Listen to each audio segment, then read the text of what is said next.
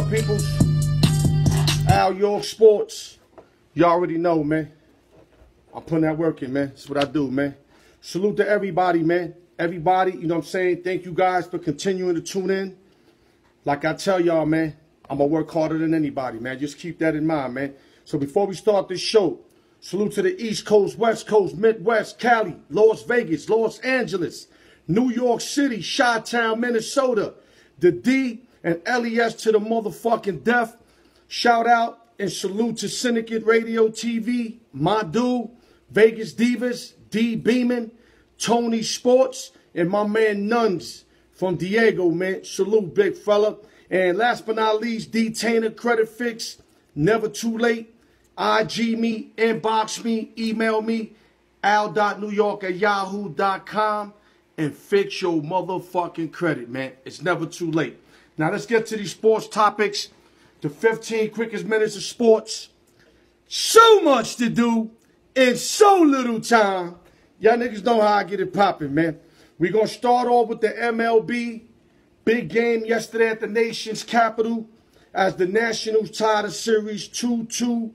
Scherzer pitched his butt off, man. Scherzer was dealing yesterday. Got out of a huge 7-inning jam when he got Peterson to ground out the second and end that bases loaded threat. And it enabled Washington to go to a Game 5 at L.A. where L.A. Dodgers are going to start Walker Buehler versus Steven Strasburg. This is all you can ask for if you're a National. You got one of your main dogs on the mound. You just got to go get this game, man. If you're the Nationals, you got the man you want on the mound.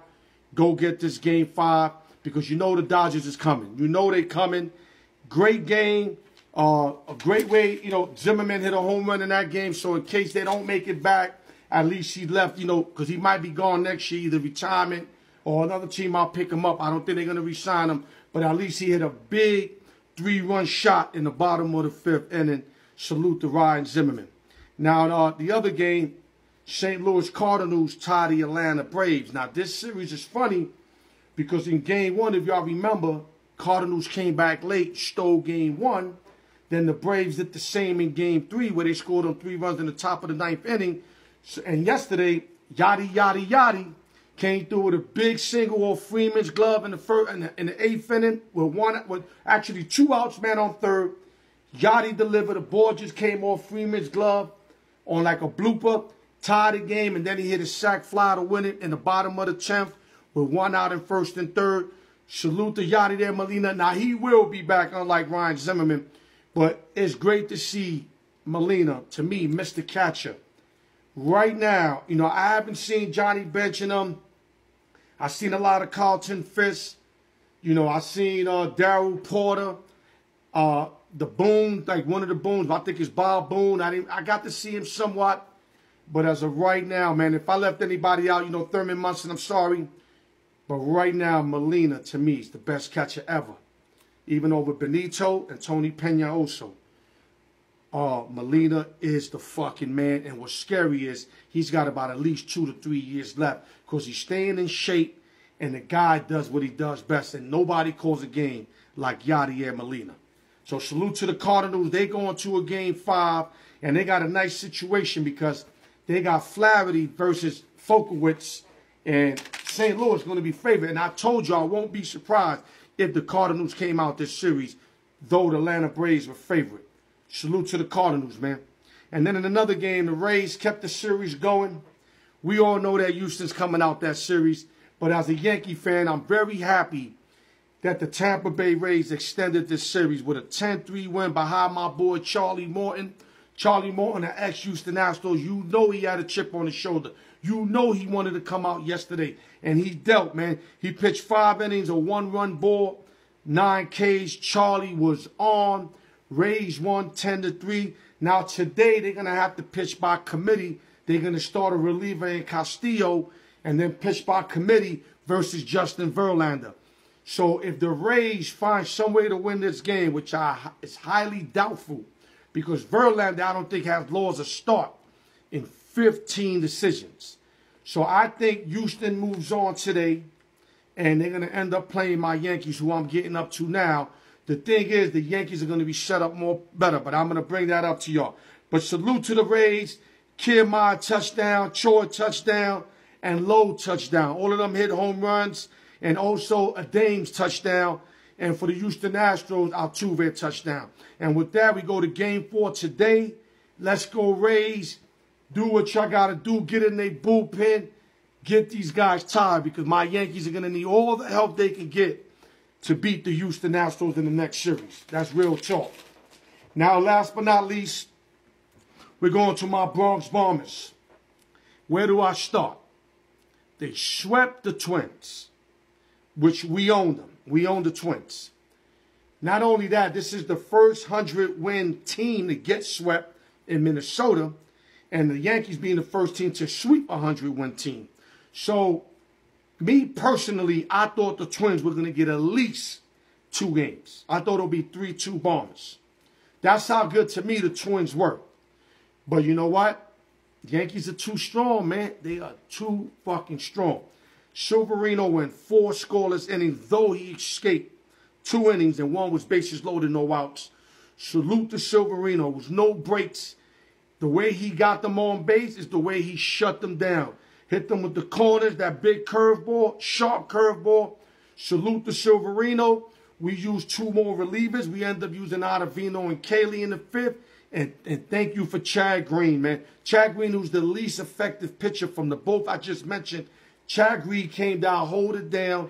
Zach Britton came in, gave up a home run to Rosario, and that was it. Maben hit a home run late. 4-1 Bombers for the sweep.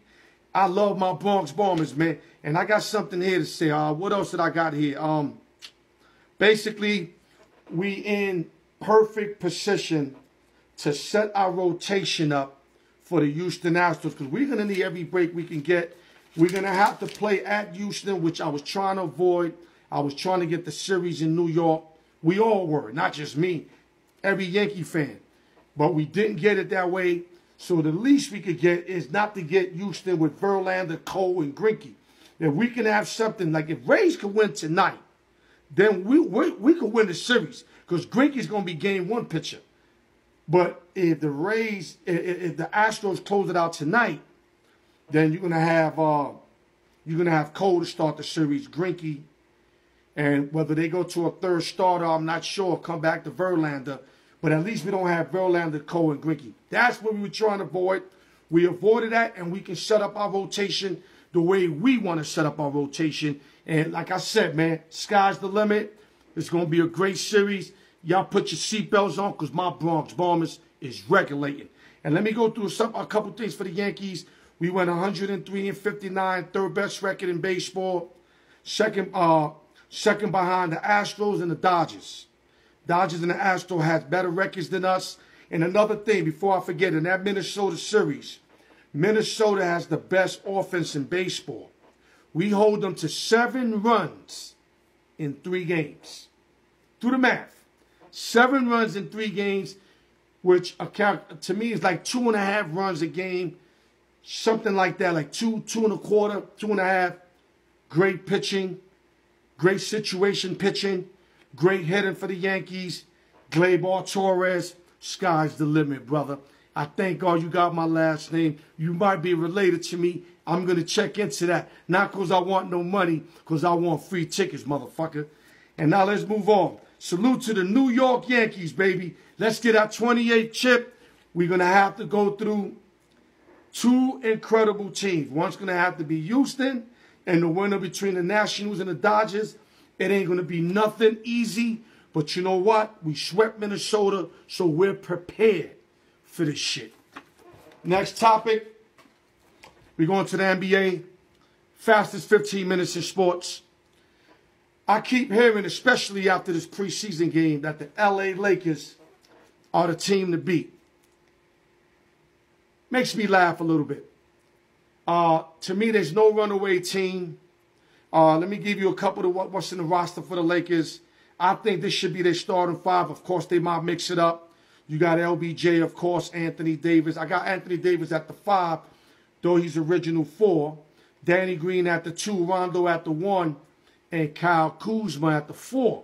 Now, they can either flip-flop, put Davis forward, and bring in maybe JaVale McGee to start at center, or Dwight Howard. But let me go to the bench.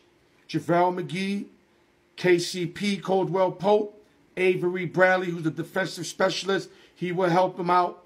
Jared Dudley, watch, I don't know why they got old ass Dudley. They should have got Carmelo, but they got Dudley. Dwight Howard, of course. I see the Lakers winning between 55 to 60 games in the 81-game season. They will be, I'll say, top 3 in the league. Maybe 2, maybe the best record. But I don't think they're going to come out and win this chip this year. I'm going to go with the other LA team. I'm going to go with the Clippers. That's going to be mine, barring no injuries. Barring no injury, let me give you the Clipper lineup. It would be Patrick Beverley at the 1. I think you move Kawhi to the 2, from the 3 to the 2. You put Paul George, PG-13, at the 3. Montrezl Harrell at the 4. And Ivica Zubac at the 5. Unless you go Harrell at the 5. And maybe you start Lou Williams and you drop Kawhi Leonard to the 3. And then you put Lou Williams at the 2. But I think Lou Williams is best suited to come in off the bench. Sweet Lou Williams, best 6 man in the game. I wouldn't mess with that. Plus, you need firepower from the bench, which they got firepower because they got Marcus Harkless, JaMychal Green, Patrick Patterson, and Landry Shamet. Remember that word, Landry Shamet. This guy can shoot. Been in the NBA about a couple years. Started out with the Sixers. This young guy can shoot. And learning by how Lou and them, he will improve his game. So I'm going to leave this topic. Are the Lakers going to win it all? I'm going to say no. I'm going to roll with the LA Clippers instead, or the field. Or the field. Meaning that the Lakers are not going to win. And with that, I want to thank all you guys once again for tuning in to the Alyork Sports Show. Salute to D. Taylor, Credit Fix, Syndicate Radio TV, Noah Parker, Vegas Divas, D. Beeman. Y'all already know, man. Remember, every Thursday, 1:30 Pacific, 4:30 Eastern. Check me and Noah Parker out. We're going to break down all the topics, take on all the questions. Now, y'all been slacking with the questions, so what I'm going to do this week, we're going to go more topic on y'all.